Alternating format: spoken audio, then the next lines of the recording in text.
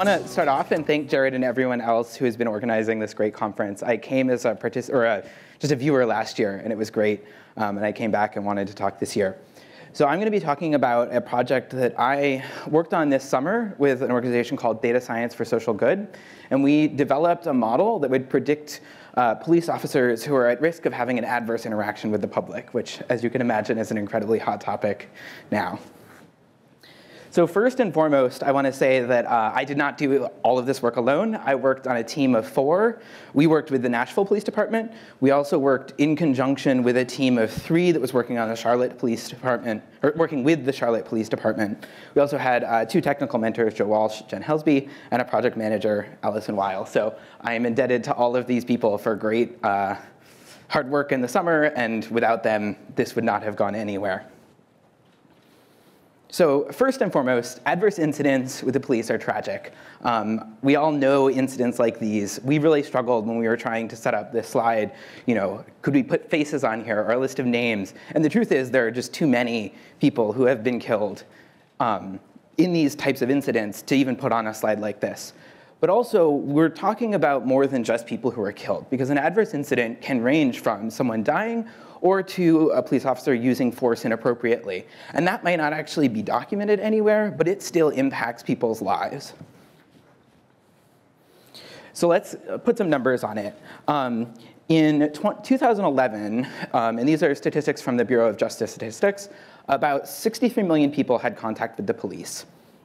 Around half of these were involuntary contacts. They weren't situations where someone called the police and said, I want you to come out and do something for me, but rather police approached somebody and they had that contact. About 3 million of those people claim that they felt the police didn't behave properly. Something went wrong. Of those, 120,000 filed reports. And of those 120,000 reports, less than 10,000 were sustained. So when we're looking at this as a machine learning problem, we can see this is a tiny, tiny minority of truly labeled data, these sustained reports, in a vast sea of events that happened. Additionally, we know that these labels are not actually the only incidents, right? So this little red square, it is dwarfed by that orange square where people say they felt like the police behaved inappropriately. And so we want to expand that out. But we also don't want to take just every accusation as like that definitely happened, because we know that that's not the case. And so this is a complicated problem. So we worked with the Metro Nashville Police Department and the Charlotte Mecklenburg Police Department. These are both cities that are mid-sized in the United States. Both of these police departments are medium-sized as well. They're both fairly progressive in trying to get new techniques for a system like this. Many police departments have threshold-based indicator systems, and they're really simple. It'll say things like, if you used force 4 times in the past week, then we flag you as being at risk, and we'll do something about that, maybe. And I'll show you at the end of the talk what that might look like in practice, especially compared to a system that we developed. So in the for the Nashville Police Department, there are about 1,200 police officers. And in the 5 years from 2011 to 2016, which is when we had data, there were 430,000 arrests, 2 million traffic stops, 2 million dispatches. For the Charlotte Police Department, we had slightly more officers. We had 1,800. And again, in that same 5-year period, there were fewer arrests, 120,000, 680 traffic stops, and 9 million dispatches. So we're looking at a decent chunk of data and a decent chunk of kind of police activity. Now, looking back at these reports that were made by citizens, in Nashville, there are 533 unique officers who had some sort of complaint about them. And these are across 4,500 complaints. And of those, 1,200 were sustained. In Charlotte, the number of complaints is lower, but the number of officers is higher. And the ratio of sustained to unsustained complaints is also higher. We took this as a good sign for our data that the rate of sustaining a complaint like this is actually fairly high. I don't know what it is in New York, but in Chicago, the rate of this complaint to sustain is around 3%. And so this is a sign that both of these departments treat this process seriously, and the complaints aren't just kind of thrown away or not investigated. So what are our general goals? First, we want to predict officers who are at risk of adverse incidents in order to prevent them. And overall, what this does is it allows us to facilitate intervention with the police officers, build and maintain public trust between the police officers and the communities that they serve, and meet growing national standards. Additionally, these two police departments want to set an example for other departments. This is really cutting-edge work in the police world, and there's actually been quite a bit of coverage in like Police Chief magazine for this project, and so we're hoping that it will spread. And finally, somewhat self-servingly, just to stay out of the news. No police department wants to be written up in the news because there was an incident like this. So what are we trying to predict? We constrained our problem to predicting officers who will have an adverse incident over the next year. And this seems like a fairly broad time window, but the types of interventions that were possible are things that will take time. And so we didn't want to narrow it down to a week or a month because it might take that long to schedule a training for, say, tactics concerns or something like that. So what is an adverse incident? The way that we defined it for this model was it was any complaint from a citizen or a colleague that was sustained, and this included internal disciplinary processes. Any use of force or another type of tactic, like a pursuit, that was deemed through an investigation to be improper. And finally, some accidents and injuries that were deemed to be preventable. So this is like a car wreck and a chase that was due to an officer driving poorly. So we had a bunch of data from both police departments. We had data generally in three categories. We had information about the officers themselves, so things like age, gender, marriage events, like getting married, getting divorced, and some of their academy records. We also had information from the department itself, so things like incident reports and internal affairs. So things like how many arrests did someone make? How many times have they had allegations lodged against them? How many times have they violated a rule? And finally, we had information just kind of about the general functioning of the police department. So how many hours an officer worked in a shift, what types of shifts there were, how many sick days they took, et cetera. So we have all of this data, and it basically just came in a bunch of flat files. We had Department A, Nashville, Department B, Charlotte. We said, OK, we need to do something with this. So first, we took these and put them into a Postgres database, which we called our staging database. It was just basically a replication of the flat files that was easy to query. And then we sat down and said, OK, we have these two different departments, and we don't want to make the same model twice, especially because we want this to be something that can expand out nationwide, ideally. So we can't just say, oh, it's bespoke for every single department. We have a specific database. You have these columns, and we make a model from there. So we developed what we called the common police schema. And as I was practicing this talk yesterday, Frederica asked me to talk about this a little bit more, because here I have two small arrows and another database symbol with some stars on it. And I was like, yep, nope, done. OK, great. We can move on. This was a huge amount of work. And it actually ended up paying off at the end incredibly for us. But we spent hours sitting on these arrows thinking, OK, we have this code violation. Let's go look at the two different policy manuals for Nashville and the one policy manual from Charlotte and figure out what category that actual rule violation was. Was it a use of force? Was it an improper pursuit? And doing that at the beginning and creating that architecture allowed us to develop a model that would work for both police departments, regardless of where the data came from. And ideally, when we get our next department, it'll just go right in and be totally fine. So from this, we can then generate a bunch of features. These were generally those officer characteristics, which were fairly static. And we also did look-back windows. So we'd say, how many arrests did you make in the last week? How many car chases were you in the last week, last year, et cetera? We put those into a machine learning model.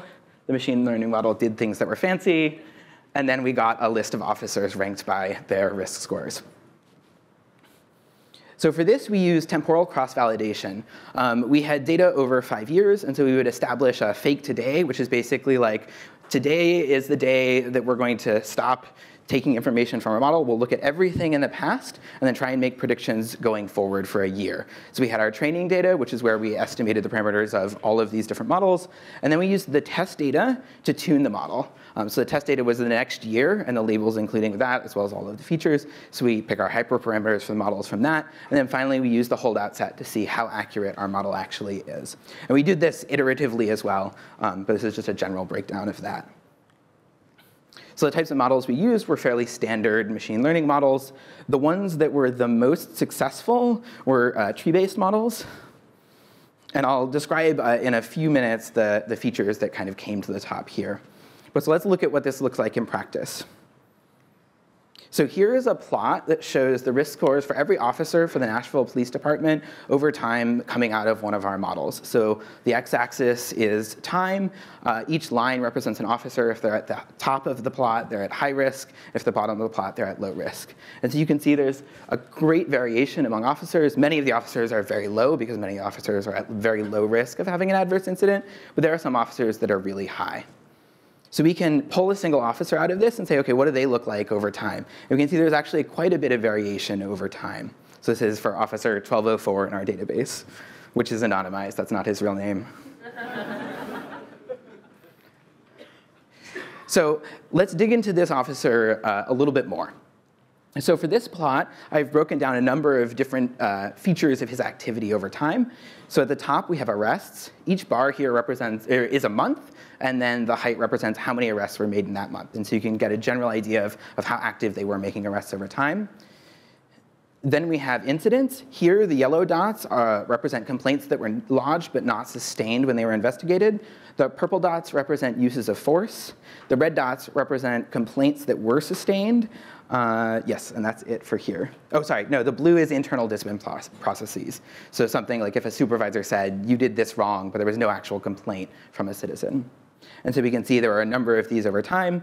We have our risk score as it was given every month. And then finally down here, we have the types of shifts that this officer did. So in the beginning, they were working patrol, and then towards the end of 2011, they started doing traffic duty. And so here we can see that this officer had a number of complaints, some of which were sustained. Their risk score started out fairly low, but then once we saw the sustained, it went up. And that's something that comes up over and over in our models. Police officers who have these types of events in the past are likely to have them in the future. And so in an imaginary world where we're in 2014, we had implemented this system, we would have flagged this officer as being at high risk of having an adverse incident going forward. If you look at the next year, we see that there are actually a number of these adverse incidents. So this is a place where our model did right. We flagged the officer, and ideally, if this were working, there would be some sort of intervention, training, counseling, and we could hopefully prevent these incidents from happening. Moving on to a different officer. This officer has much less activity. The maximum number of arrests they have in any given month is 21. They only have 2 complaints against them, neither of which were sustained. And we can see they have a very low risk score overall. So again, if we pretend that we're on January 1st, 2014, they have a low risk score. We flag them as not at high risk. And the model, again, got this one right. There were no adverse interactions that happened after this. Then we had this officer, and this officer was a little bit strange. And we actually came here because it was one of our false negatives. But then once we plotted this, we realized what was going on. And this is confirmed when we talked to our project partners. So they have a tiny number of arrests. They at most have 3. Then there are 2 months where they have 2, and there was 1 month where they have 1. They only have 1 complaint that was not sustained, and then 1 internal discipline process. And our model picked up on this. And so if we are at January 1st, 2014, we would have flagged them as an officer that was not at risk of having an adverse interaction. But in the next year, there was a complaint that was sustained. When we talked to our partner, so this is an example where our model got this one wrong. But when we talked to our partner, we realized that this is one of these areas where we're just not looking at the right types of data for this officer. They were a school resource officer, so their arrests are very low, which makes a lot of sense. You don't arrest that many people in schools. But they said that this is someone that they would like to flag because of that particular incident was definitely something they wish they could have caught earlier. And their supervisor felt like there were things in the past that we might have been able to add to the model. So there's definitely room for growth.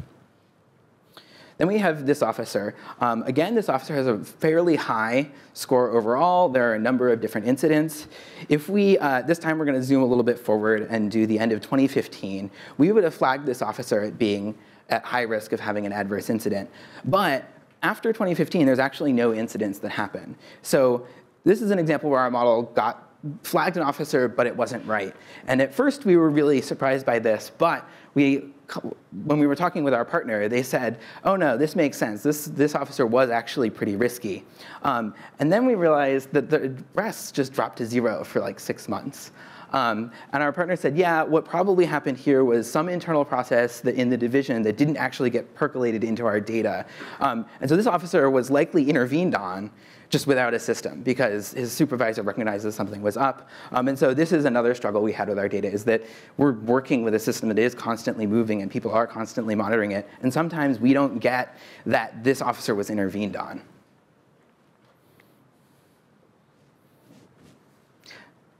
OK, the screen is flashing at me.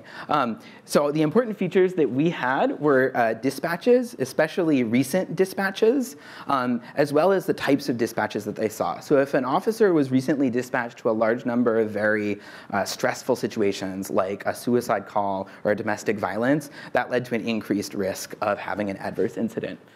Additionally, number of arrests and number of traffic stops, especially recently, was highly correlated with having an adverse incident. Hours per shift, so officers that worked longer were at a higher risk. Demographic information about where the officers were patrolling tended to be correlated. And finally, extreme variability in activity over time was correlated with having an increased risk. So that officer that had only 3 arrests, that's very unlike a lot of other officers, and that's a type of variability that has been since incorporated into our models.